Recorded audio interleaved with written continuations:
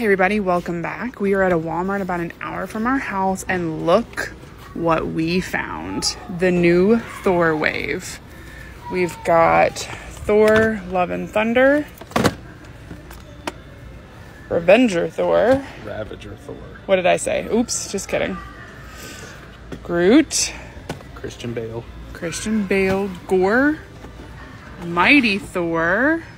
It's What's Her Face. What's her face? So they are definitely starting to pop up in your Walmart. So if you're looking for this particular wave, The only two they didn't have are her and Star-Lord. Star-Lord and Valkyrie, the only two we're missing from this particular Walmart. Crazy. So neat. All right, Obi-Wan. Some DC stuff. These are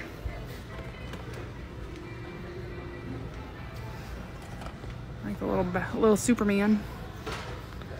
Some Mario, he's looking through. Halo games. Some WW. She-Ra and Swiftwind. Alright, checking out their Funko Pops. I've got two Elizas. Some James Madison. Some of the big ones.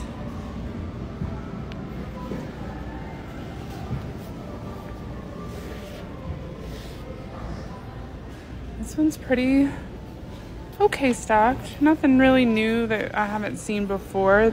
But they have a big ass stack of Gokus too. Yes, they do. And an Angus Young AC/DC action fig. For those who saw the new picture of Michael Keaton's Batman suit, there you go.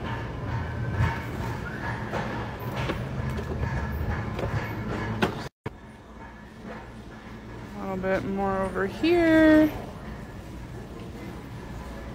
I do like the Dread Pirate Roberts action figure. My name is Inigo Montoya. You killed my father. Prepare to die. Continuing our AC/DC, except for this box is ripped. Sucks. Red Series Transformers, they got the reformatting Megatron and the horribly out of scale too large Bumblebee.